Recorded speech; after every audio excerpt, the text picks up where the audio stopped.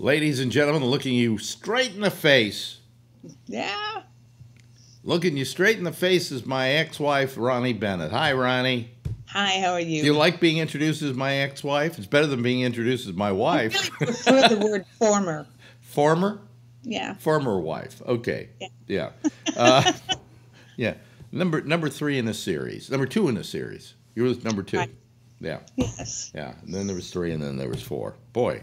Well, I'm going to keep doing it till I was thinking when we first connected up on Skype this morning to do this, that you and I have spent collectively way too much time, either together or in our separate lives, doing live radio or television, because we are never late for anything, ever. I wait till the exact second that I'm supposed to call you, and then I call you. I used to work for a woman, though, who told me that when you had made an appointment with someone, we'll talk on Thursday at 2 or something like that, that she, if it was her turn to call, she would always wait until either she would call a few minutes early or wait and call a few minutes late, because she didn't want anybody to think she was sitting around staring at the phone waiting for the call. You know who else is right on time to the second? And you count them. When I've done, had to go to like technical support at Microsoft, and I get somebody there and I got a problem, and they say, well, I don't have an answer to the problem, but what I'll do is I will check with my people and I will get back to you and I will call you. What's a good time for you on Thursday? And I go, well, 3 o'clock. They go, okay, we'll call you back at 3 o'clock on Thursday. Now, you know, when people say that, you sometimes never even hear from them, right, with technical support. Every time they have done that, right on the minute, my phone rings. The representative is ready to talk with you. Sitting around staring at the clock. The representative is on the line waiting for you. If you want to talk to them, press 1. So you press 1, and there she is. And I go, this, you know, there's no other company I know of besides Microsoft that is that punctual or is that assiduous in doing their job. Not Microsoft, excuse me, Apple. Apple. It was Apple. Excuse me. The whole story was about Apple? Yeah, because Microsoft sucks because you can't even find a tech support number for them. But no, Apple. It was Apple. Oh, you can get one for Amazon, but they try to hide it. Yeah. Well, no, not Amazon. I was talking about Microsoft. No, I'm just saying that that's true. What is true about Amazon? Amazon, it used to be that there was a thing you went to that when we call, and then you give them the number, and then they call you back. But that's not on the page anymore. No, and the other thing is that people, that the way to get a real phone number to real customer service. Yeah. Oh, by the way, I had a problem with my bank a couple of weeks ago. Yeah. And I had to call customer service. And they aren't called customer service representatives there anymore. They're called bankers. Right. I answer the phone and tell you how to fix your account, and I'm a banker. I'm a banker. Yeah, yeah. I love like companies like Walmart that call the people who work for them associates. Really? They're associates? Oh, how much of the company do they own? Okay. And anyway, I discovered on a lot of those places that try to hide their customer service number, that if you just Google, doesn't matter, any search engine, you know, like Amazon helpline or something like that, you'll get it a lot faster than looking for it on their website. Well, if you Google it, Google usually has the number come up in big letters, letters. Yes, what I'm saying is that you do that instead of, you know, spending 20 minutes trying to find it on the website. You know something? I've never said what is the customer support number for Google. It might come up with a small number. You know, I've never done that. But then again, I've never bought anything from Google, so yeah. Anyway, so I got up a half hour before this call. So if I seem a little groggy, it's because I'm here with my extra. This is my double caffeine coffee. This is yes, and I also bought one called Napalm. You didn't used to drink coffee. I know I didn't. Now I do 2 cups a day. Oh. Yeah, but it's some kind of disease I've got. Oh, you're drinking coffee. No. Oh. I just, you know, you never did before. Or you didn't when we were living together? Well, anyway, so I got one called Napalm, and their slogan is the smell of napalm in the morning. You know, coffee, I always knew that coffee gave me a boost in the morning, but it's only been in the last couple of years, which means, of course, I relate it to the cancer, but I don't know that it is. But there's a real difference now. When I first sit up in bed and, you know, I'm about to get up, and it was so comfortable. It's always so comfortable. You don't want to get up. Right. And I get my thought, how am I going to get through this? You know, I kind of wish, you know, someone just brought me the cup of coffee that I could do until I woke up enough. But no, I have to go make the coffee. And I'm thinking, I don't want to do this. I don't want to do this. And as soon as the coffee's ready, as soon as I've had the first few sips, I can feel a real jolt that, really? Oh, I'm awake now. No, I don't need to go back to bed. Really? I just stay tired. You know, I mean, the coffee does something, but it doesn't do a lot. I'll tell you what happened. So I've got this neuropathy, right? So I have a friend who has neuropathy, diabetic neuropathy, and he's been taking Lyrica. And he says, it's great, it really helps. So I called my urologist, and I said, can I get Lyrica? And he said, sure. You know, so I put in a prescription for it. Well, it's a great drug. Yeah, it puts me to sleep, and I am out for 8 hours, okay? In fact, today I was out for 8.5 hours, all right? And it's pretty solid sleep, too. I don't even get up to pee or do anything like that. But the thing it does is it makes me clumsy, okay? Good thing you don't have to drive a car. It makes me a bit clumsy. And it is, the other thing is that when I'm trying to do simple things like put the whole show together or get it on, I have to really think about which button to push, where before it was just like, blah, blah, blah, blah, blah. But it does, and that's a point I wanted to bring up to you. Yeah. I don't know that, just let me say this. Yeah. I'm not sure that that's the drug, that I have to do that. There are certain things, especially on a keyboard and doing HTML to get my stories look pretty and everything, that I think I used to do what you described. If you just hit the buttons, you don't even think what you've done it so many times, your fingers do it automatically. Exactly. And now I have to think a little harder, not terribly, but I'm aware of, wait, what's the next step in this procedure? So I'm not sure it's the drug. Maybe it's just old age. Well, that could be, but I think I find that it's happening more with the drug. That there are certain things I screw up And on. don't take it so much. Huh? Then don't take it so much. Yeah, well, I take it. I think that's a hint. You're supposed to take it twice a day, and I take it once a day. So that's one good thing. The only thing is I'll take it twice a day like today because I don't have a show to do tonight, so I don't mind taking one during the day as well. But it's getting a little less. I'm getting a little more the ability to do these things. So, you know, but here's the point. I find that doctors are willing to give you almost any drug. That's not true. It's all dependent on the doctor. Wait a minute, hold on. When you get older, to shut you up because they figure, well. I think so. I don't think so. I went through terrible, terrible, terrible pains with my hands, with all the other body pains I was having for most of the summer. This, yeah. And nobody ever said a word to me about those kind of drugs. They said, the first one said to me, have you tried Advil?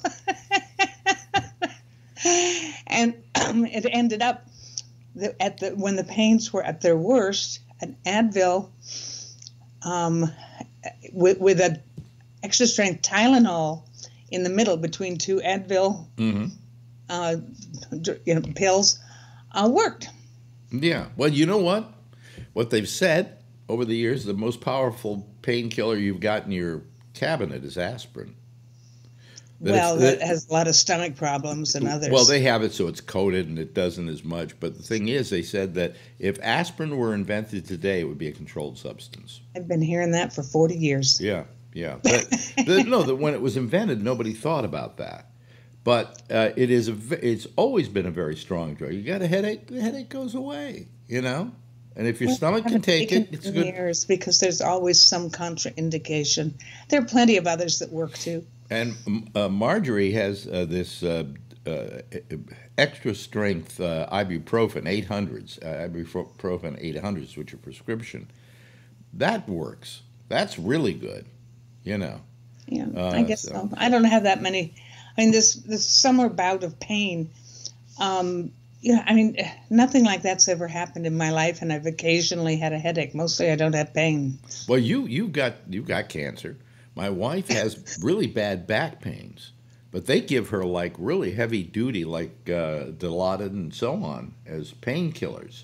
But they monitor her rigorously to make sure she doesn't become addicted.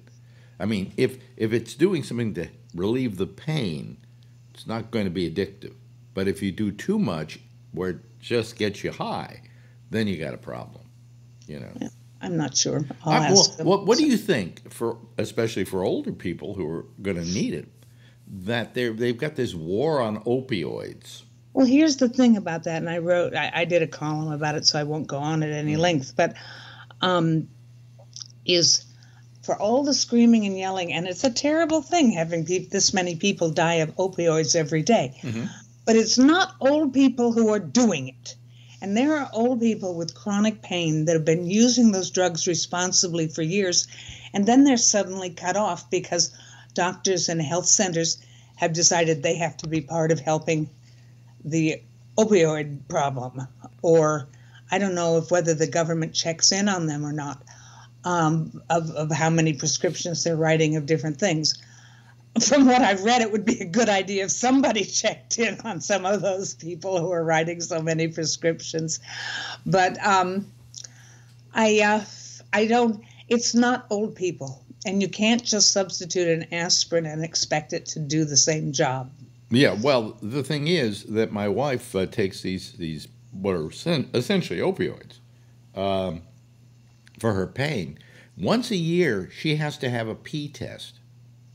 Mm-hmm. Because they want to make sure she doesn't have marijuana in her system. And she said, why? You know, and they said, it's just federal law. We can't prescribe it if you've got marijuana in your system. And of course, she loves. Wait a second. Yeah. Has New York State yet legalized? No, we have it for medical purposes, however. But so why couldn't she be taking it for that? Well, of course, but what I'm saying is they still say we have to give you a pee test to make sure you're not taking marijuana because the law says we can't give you opioids. Now, I find that kind of strange, but she loves her pot, so once a year she has to like not smoke for 3 weeks. And, and then she can get a clean test, or I give her my urine and she goes in with that. But, I mean, they're getting, what I'm saying is old people need their pain relieved. And this war on opioids is killing their chance for getting the drugs they need to relieve their pain. And you're right. It is younger people. If you look at the reports on television, my daughter who was 13 died of an opioid. And it's always kids. It's not the older people. It only says, old Joe, who was 85, died of an opioid overdose because he took too much. No, you don't hear that. You know what's funny about that with old people, or especially old people who are dying of something, is that when my mother was, when I got there to take care of her, she had a bottle of just pain pills, whatever they were, and a bottle of liquid morphine. And the doctor had explained to me how to use them. Well, my mother never said anything about pain. And I had no idea if she was in pain or just and being stoic or what. Mm-hmm. And so one day she said, do you think we could try the liquid morphine? Well, yes. Have you been sitting there hurting all this time, Mom, without telling me? So we did. And she really got weird in the head and started hallucinating, and we had some very strange but funny conversations. And eventually it wore off, and she said to me, I'm not going to do that. I might get addicted. That did terrible things to me. And I'm thinking, this woman can't get out of bed on her own, and she's worried about running down to the corner and robbing the candy store. Yeah, right, exactly. Well, in those days, morphine was maybe the biggest painkiller we had, but these painkillers we've got now make morphine look like a baby. you know. Well, I told you my little fentanyl story. No. When I was the morning after the surgery, the big surgery, somebody, and I only remember this vaguely, came and I remember them pushing my back to get me to sit up. Mm-hmm. And I saw this little metal thing that I couldn't see too clearly, and he put it in the middle of my back. And all I was thinking is, and now he's going to have me lie down and there's a metal thing poking in my back. That's going to hurt. And he laid me down and it didn't hurt. And for 3 days, nobody had to be bringing me pain pills or anything. I just was, coming out of 12 hours or more of anesthesia and being cut open and all of that. And after 3 days, the same guy came and took that thing out of my back. And I later found out it was fentanyl. And I am here to tell you, I know exactly how people get hooked on that. It is.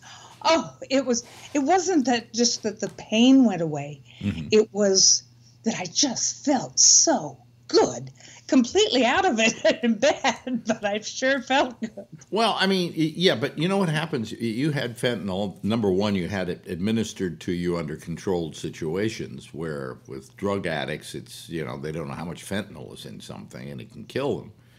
But also, you had real pain, and the fentanyl goes to the job of taking care of that pain. The side effect is it makes you feel real good, Well, only once before I had morphine many decades ago for something. In fact, I still lived in Marin County then. Mm-hmm. It was before we were even married. And by the way, we're talking about being drug addicts now, folks. Go ahead.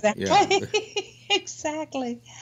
Exactly. And I had some kind of terrible pain, and I was in the hospital, and they kept upping whatever painkillers they had in those days until we got to morphine. Mm-hmm. And yeah, I really hallucinated during that. Yeah. I felt that fentanyl made me feel, it didn't make me feel this wonderful, wonderful warmth and goodness all around me and everything that fentanyl did. But I understood that they were hallucinations, so they were kind of fun to watch. Well, but it didn't take away the pain. Yeah. It just made me not care. Not care. So I could lie there and think, gee, that may be the worst pain I've ever had. And then I would go off thinking about something else. Well, fuck it. I'm feeling too good. I won't let the pain get to me. These are the pills. It's Lyrical, but Lyrica is pregabalin, it's called. And the first couple of days I took it, I got really high. Now I don't as much. Why do you take a sleeping potion during the day? Because they say take it twice a day. Okay, this is also for daytime use. Now that I take it, if I take it during the day, I don't go to sleep. I think what happens is it doesn't put me to sleep. It keeps me asleep. Okay, so that if I didn't want to go to sleep, I'd just go back to doing whatever I was doing with a little bit of the pregabalin in me. Okay, and a little bit of the buzz that it gives me. But if I want to go to sleep, it puts me out. And today I was out for 8.5 hours. Amazing. Good for you. I don't get that much sleep. I get enough sleep now. I use cannabis, but 8.5 is, I can't ever make it back. Oh yeah. Make a big deal out of the fact you live in a state where you can easily get cannabis. You just walk into a little store. Shut up. I've often said, do I have to get cancer in order to smoke marijuana? Come on. I don't smoke it. I take edibles. This whole idea of it being medically available here in New York. You would think New York would be the first state to legalize it, right? But no. You got Colorado. Come on, give me a break. It still isn't legal here. You still have to go get a prescription from your doctor. It's ridiculous. Well, it's changing faster than most things change. That especially most taboo kinds of things don't change very frequently, and when they do, it takes a long, long time. Cannabis is going much faster, and it looks like psilocybin may join it in the next election. Well, you saw the thing on 60 Minutes. Yes. But, yeah. What did you think of it? Because you've kind of gone through that. Yeah, and I didn't think it was a very good piece. I didn't like it. It was just so superficial that, this one very lovely lady, isn't she? She was so pretty, that old woman who, I've forgotten what kind of cancer she had. Yeah. So pretty. But it was superficial compared to. In case people don't know, this was a piece of 60 Minutes did on the use of psilocybin with cancer patients and other people. For end-of-life anxiety. End-of-life anxiety, yeah. Yeah. And which is what I did last December. And it works. You did it, and it works. Yes, it does. And more respected hospitals like NYU and Johns Hopkins, they've both been testing psilocybin and other psychedelics for several years now. And some other research facilities are joining them, and it's on the ballot in Oregon and in Denver. Not all of Colorado, just Denver. Just Denver. For next year's elections. So we'll see what happens. Well, I mean, the thing is that it's funny that they say, oh, well, some of these drugs actually may be good for people, blah, blah, blah, blah, blah. Look, we knew that. LSD, we knew, was very good for handling a lot of different situations. And that it was very good if you had cancer, for instance, and helping you deal with it. But they stopped all research into LSD because suddenly it became a news fad to say, "Oh, look, this drug is ruining our youth," And so LSD, a drug which had really good reason to be looking into it, okay, because it was good at curing a lot of things and getting people to stop a lot of things. It was good with addiction, oddly enough. Was completely stifled. And we haven't done anything with it in something like 30, 40 years. And now they're looking at it and say, it might be good. That's not true. They started. You have to get permission from the government. But these usually college-affiliated research centers that are working with that started 8 or 10 years ago at least. And they've been doing it very quietly and not making any noise about it because of what you just talked about. Yep. And they're making just astonishing discoveries. Well, a guy by the name of Tim Leary and Richard Albert were working at, I think, Harvard, and they were studying LSD. And they found in one study they did where they went to a prison that they lowered the recidivism rate by, I think, 80%. With people who had taken LSD, because you then become introspective and you start getting feelings about yourself, and you can start. It's kind of a form of psychoanalysis. It is a form of psychoanalysis because what LSD was break down the barrier between the conscious and the subconscious, and they started flowing into each other, and you started seeing stuff about yourself you normally didn't see, and they studied that, and of course they were then thrown out of Harvard for studying it. So, of course, Tim Leary became this, what can we call it, trumpeter for drugs, and Richard Alpert became Baba Ramdas, and that's the end of that story, But it was being studied for those things, and it was terrible that all of a sudden it was stifled, okay? Anytime you have to go out and get federal approval for everything, it gets stifled, so... But the psilocybin helped you, and it may be, and there may be other drugs like psilocybin. I mean, it doesn't have to be just many. Huh? We know of many. I mean, the original drug of this sort, the one that the Indians used, was peyote, which probably has some curative effects that way. But how long can I ask you how long you were under the drug to get the effect? I don't remember. 5 hours? 5 hours, yeah. I mean, that isn't what it takes to get an effect. That's how long before it stops being effective. Well, they said one of the reasons why these drugs never became popular was because we have to remember that psychiatrists are a professional business that makes money. And if you put somebody on LSD or on psilocybin, you have to take anywhere from 5 to 8 hours of sitting there with them, guiding them on their trip and getting the benefits out of it. And that a lot of doctors didn't want to have to spend that much time. I don't think that had anything to do with the government taking. No, not the government, but I'm saying a lot of psychiatrists say, "Oh, I got to spend 8 hours with somebody. I have to sit there." I wouldn't take that on the word of a psychiatrist. I have no idea if he's studied this, if he knows anything about it. Exactly. So I don't think that's an argument to be made. I don't think any. But the person you were with spent all that time with you, right? Yes. Yeah, and talking to you, and I paid dearly for that. Yeah, but yeah, you should. And I mean, paid in money, not in Yeah, and you had to pay for it, and it's too bad that Medicare doesn't take care of it. Well, I see it as something that if it's as promising as these tests, and you should really take the time to look online and see the results of these tests. They're jaw-droppingly good in terms of what they've done for people, and I can see that happening, and I think more swiftly than it usually does. But then you have to get. Then the one thing though is you have to get Medicare to approve it, and to get Medicare to approve it takes a while, They're a little reluctant on stuff like that.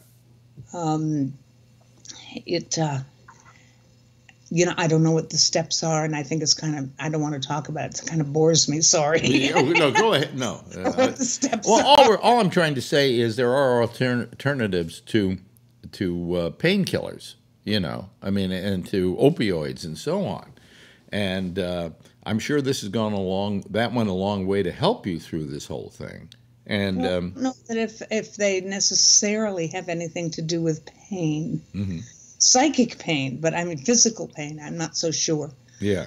And different drugs do slightly different things, and so what psilocybin and LSD is closely related to psilocybin. Yeah. Is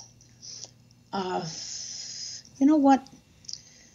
Never mind. Okay, well, never mind anyway, because we've run over time. We have? Yes, we just kept talking and talking and talking and talking. Before you know it, usually we do this for 25 minutes. We're up to 27 minutes right now. And I told you before we started, you said, what do you want to talk about today? And I said, we should talk about Trump. Oh, we didn't get to that, did we? Listen, forget it. Let's run over here. Your current feelings on Donald Trump. To begin with, my first feeling is, do you ever hear anybody in the news ever refer to him as President Trump? No, I haven't noticed one. They say Trump. Sometimes they say Mr. Trump. No, you should always say on the first mention. It should always be President. They don't do that with him. I haven't noticed. I mean, it's just all the rules are so broken. There's no point in trying to stand up for any of them anymore. Yeah. Well, so are we now living with an insane crook? Is that what we're doing? Apparently, but you know what my bigger feeling is, the two bigger feelings this week, both of them heartbreaking, deeply heartbreaking, is the death of Elijah Cummings. It's a great, and he was only 68. And I know to someone who's 25 to say only 68 sounds really stupid, but it's not the age people should be dying at. They say he was sick for something like 20 years, that he has been battling whatever it was for 20 years. I don't know. But the other thing was the Kurds. Yeah. So I am right now, since that happened, I'm shamed. My country has made me feel shame about my country. Yeah. And it's just awful. It's just awful. I read this morning, I didn't understand this before, that the Kurds are the largest ethnic group in the world that does not have a land. Yeah. A country. Yeah. And they just made them all leave without putting any thought, ideas, or anything about where they would go. Well, they had some land that they claimed above Iraq, and Iraq was always trying to attack them and everything, but they were always pretty peaceful people. It's only in the last couple of years that they've had to get a little more warlike because they've had to protect themselves. Well, they took the brunt of everything of cleaning up ISIS to the degree that it is cleaned up. Yeah. 11,000 of their people died. Just 6 of hours. Well, they were responsible for cleaning up Al-Qaeda for Iraq, you know. Well, this week I'm not about that. It's just... It just makes you ashamed that you know what it is, and I've said this a dozen times on the program. When I was raised as a child in school, I was taught all the good things about America and what we do and what we don't do and why we're good and why they're bad, okay? And all of a sudden I'm going, all these things I learned in school and I thought was America isn't America anymore. I think the point is that you're right, and is that because you start learning them when you're, 8, 9, 10 years old, Yeah. you think that they're permanent. Right. Yeah. And then it turns out they're not permanent. Yeah. I mean, it's happened before to me. Things I thought were set in stone turned out not to be set in stone. But still, it's what it is. And it was just an overwhelmingly sad week. And if you look at it from a certain perspective, the lies from Mick Mulvaney is... Mulvaney. Yeah. The lie, the lie and then the take back of a lie and everything. It's just as shaming in a way. I mean, and the Doral thing. I mean, you can't. Could any human, even that human being, truly believe that was a good thing to do? Well, apparently he did. Then apparently he saw... He only said he did. You can't trust any word that comes from that man's mouth. Well, apparently he or somebody close to him saw the blowback was so bad on it, and that perhaps he would be in jeopardy through the emoluments clause, that they had better get out of Doral and go somewhere else, I mean, look, Doral was not a bad idea for a location if he didn't own it. It's a terrible idea. Wait a minute. If he didn't own it. No, it's still a terrible idea. You wouldn't choose it. You know how many people who lived there were on TV yesterday saying airplanes go over this every 20 minutes? Oh, okay. All right. Well, anyway, the point I'm making is that... And bed bugs. Bed bugs? That's not a joke. They have bed bugs at Doral? Yes. Oh. Yes. And how did you enjoy your trip to America?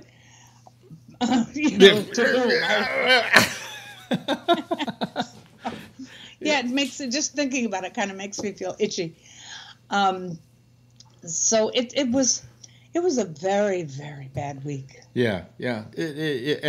We have a president who's completely... I think the thing that really worries me most of all is we don't have a president who can serve.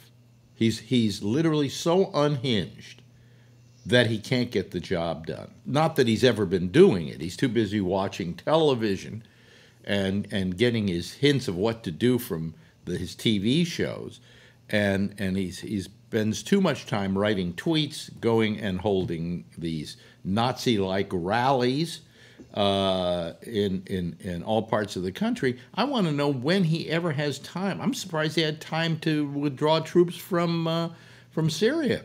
It's not like he went over there and did it, know. No, but he just waves his hand and says, "That's it," And he said he acted like he solved the problem this week. That was the part that really got to me, is that he pretended like he had solved the problem. Oh, well, I solved it now. What do you mean? You created it. One of the things I'm sorry about is that, history has to take time to bubble up and mellow and be able to see what happened from a distance of time. Before we really know what was important and what wasn't in history.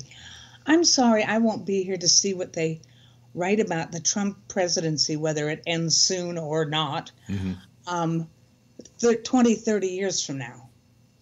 That be able to see a little more clearly than so many of us that everybody's too close to it right now. It's going to go down as the period of time when nothing happened, okay?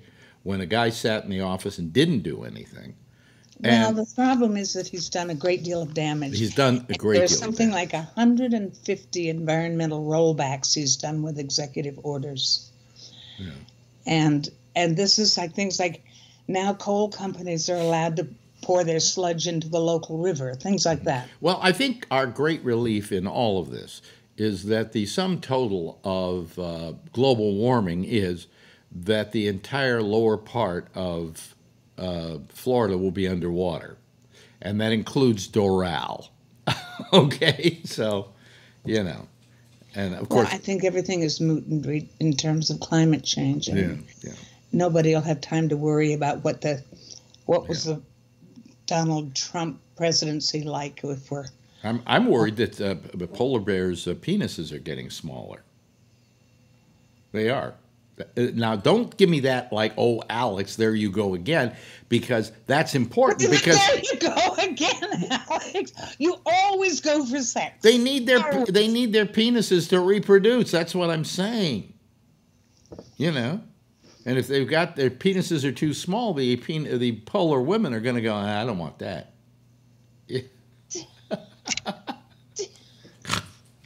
Have we ever gotten through a conversation without having to discuss sex? No, but we finished it that way. Anyway, I know. There's not going to be any snow anyway for them. Yeah, it's terrible. And also the polar ice caps are shrinking, and and he says there's no global warming. Give me a break.